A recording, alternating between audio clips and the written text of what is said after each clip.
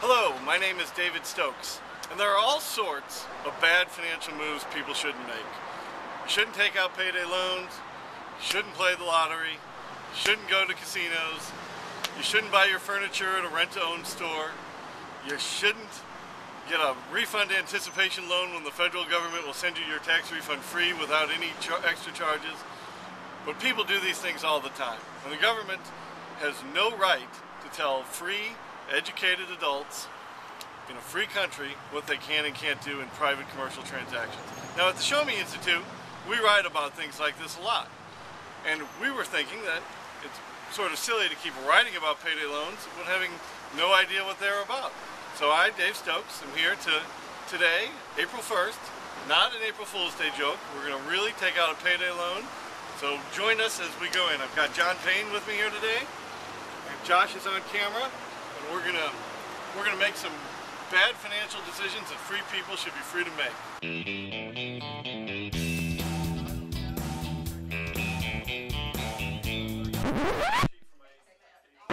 Well, we were rejected at the first Missouri payday loan because they wouldn't let us film.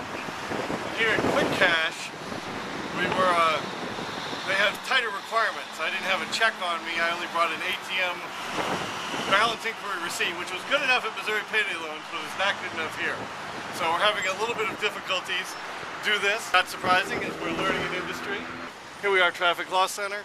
This would be an example of complementary goods.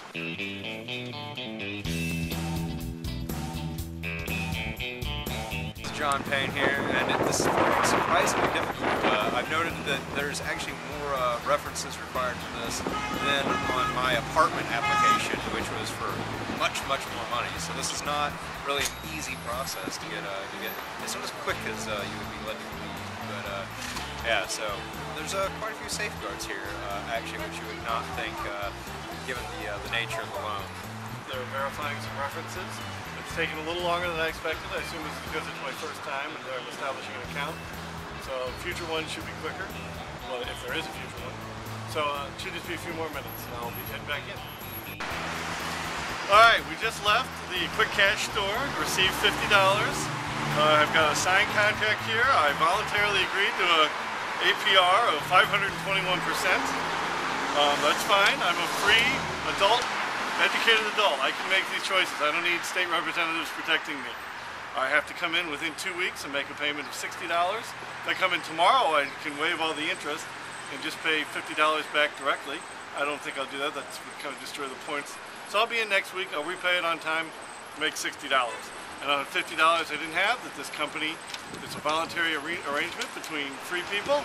And with that, I can think nothing stupider to do right now than take this to the boat, which is exactly what we're going to do. Let's go. I have literally bought cars in less time than it took to get that loan. I seriously don't think anyone will ever do this impulsively, because the impulse will die by the time you're done getting the loan. Okay, the caller ride should not be bringing people to the casino. If they have money to gamble, then they have money to get to the casino on their own, as opposed to being subsidized by the government. That's absurd. That's a terrific point, John. So here we are. We're going to take the money from the payday loan store, and we're going to do perhaps an even worse personal financial decision and go gambling. Now, things like this, I'm a admitted mass of conflicting emotions. I hate the idea of government telling people they can't gamble. I hate all the harms that come with legalized gambling to an area. But to that end, it's legal, it's open, we're going to go gamble away the money from the payday loan store. We will not be filming inside the studio. We've seen the movie Casino, we know that that's not going to be allowed. Alright, so I lost about $40 in there. The dealer was getting some crazy cards. It was pretty infuriating.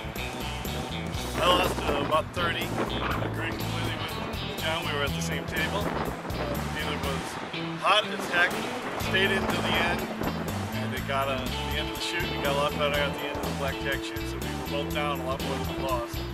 Made it back. It was a day of a lot of poor financial decisions. We took out a 531% interest rate, I believe, to go gamble it away.